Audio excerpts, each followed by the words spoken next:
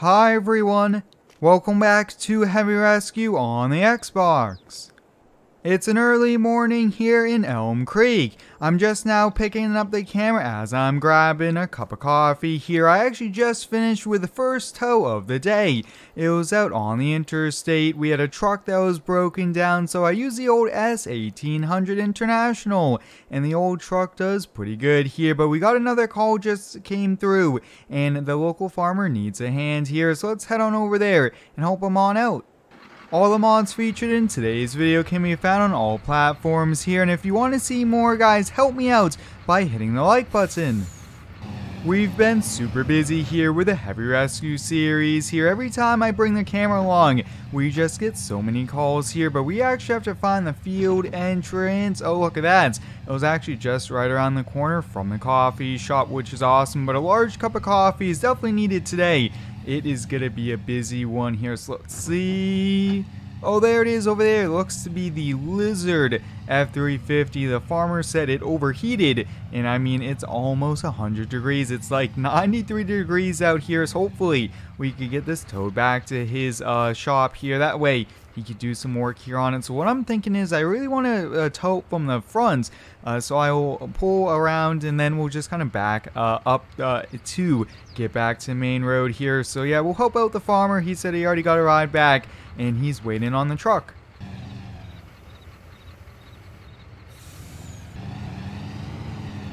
Keep it going, right about there should be perfect. And we do want to make sure the truck is in neutral here so we don't damage the suspension. So we're going to hop in the truck here really quickly, put it in neutral, make sure 4x4 is off. Perfect. We're all set here to bring it back to the farm.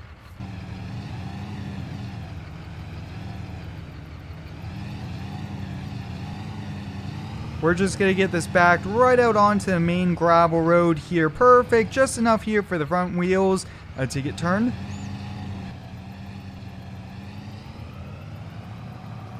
I'm just slowly trying to get back here to the main road here. This gravel road has had quite a few bumps and divots in it, and I'm just trying to be careful there. So the farmer's there, we just have to find the entrance.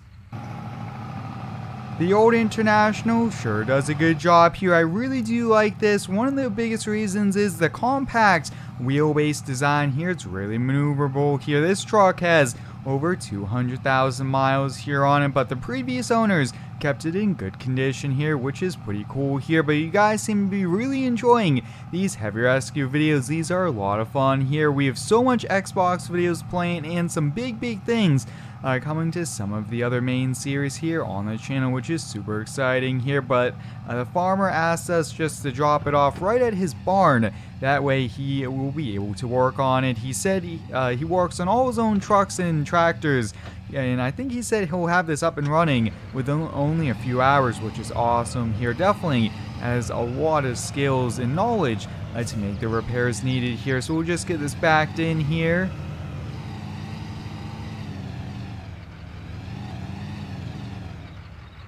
Awesome, we should be all set here. We will just get this pulled forward here. Just want to make sure it's low enough, perfect, and we'll get on back to the shop. Occasionally, guys, there are some days where I'm so busy I only come back to the shop once, and that is to park the wrecker at the end of the day here. So we actually have to hop in one of the other trucks. We just got a phone call. It is someone that is heading home from a camping trip. They said something broke on the camper trailer, and they said the suspension, the whole thing's leaning to one side here. So I think it's probably best for us to take the rollback, the old Lizard cab over here, because I don't think it's safe to tow it. They said they hear a lot of sounds, so they pulled off to the side of the road, and they're waiting on us here, which is definitely the right thing to do here. But there's so many different types of calls when you own a fleet of tow trucks.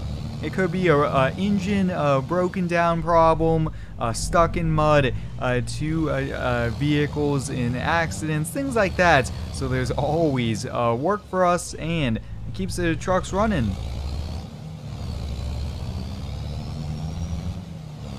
This old cab over, guys, is a manual here, so switching between some of the trucks, definitely different clutches, but I do a pretty decent job here at it, and driving the cab over is a lot different not having a big hood with a big diesel engine under the hood here. And I think I see them in the distance.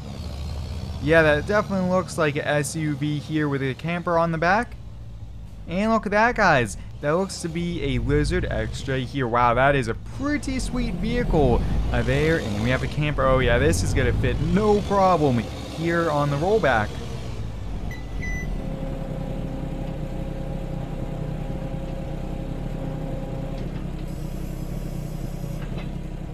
Alright guys, let's take a look here at the camper. We got the rollback all ready to go here. Oh, look at that, guys. We have the entire suspension on the right hand side broken. This thing is sitting like a foot lower on that side here. Yeah, this is not drivable. Definitely not safe to be going down the side of the road here. So what I'm thinking is I am actually going to use the Jeep here. I'm going to hop in the customer's Jeep. I'm going to get this backed up onto it. That's probably safer. Might do a little bit less damage as well here with having to put the jack and then to winch it up. So let's give that a try.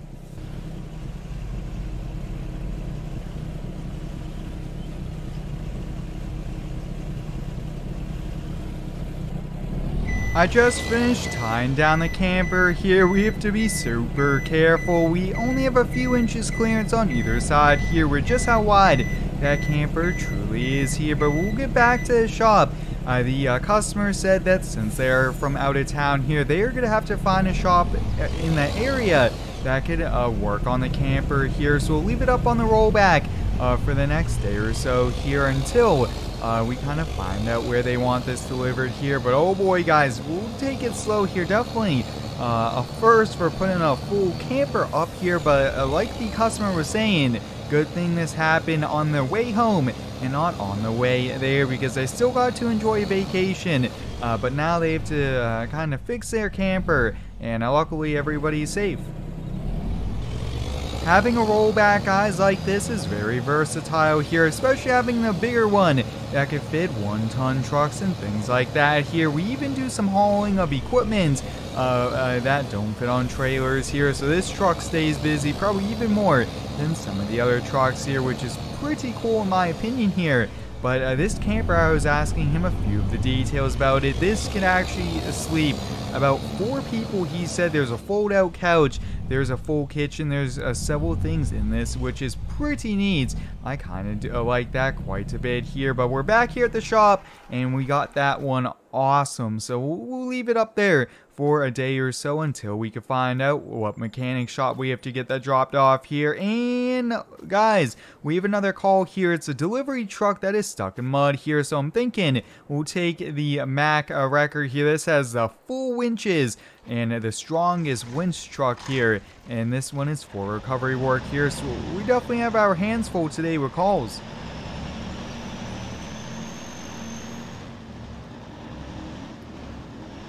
This Mack wrecker, guys, is specifically for a recovery work here, winch outs, things like that here. I like to use the other trucks for just regular towing here. So this is really, we try to set aside here because we don't want this out there towing a semi and then we get a call and this is in use here. So that's kind of why we keep this solely for recovery work.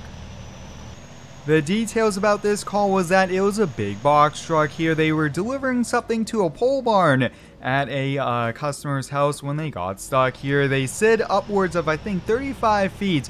So this is a pretty big delivery truck here. I don't think even a pickup truck is going to have the strength or the power to do it. And also that is a lot of wear and tear on a truck here. So we are arriving here at the house. We'll keep going. I don't see a delivery truck just yet.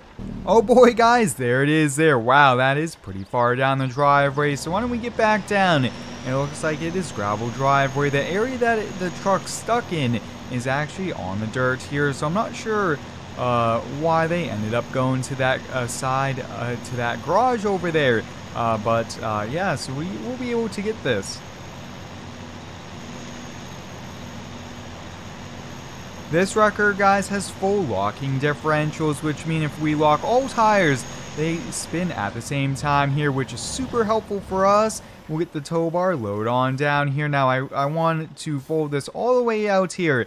That way we don't have to go too close here too. We have about 15 feet of reach. And this, I think, we'll try this before we get out the winches. And we'll just keep on backing under.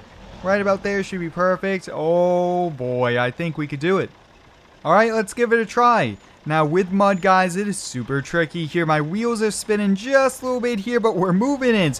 We're moving it so slowly here. Just want to keep the momentum if we could build it. I think we are probably just going to bring it to road. Wow, this Mac Wrecker, guys, did a really good job. No problem. We're even gaining some more speed here, which is sweet.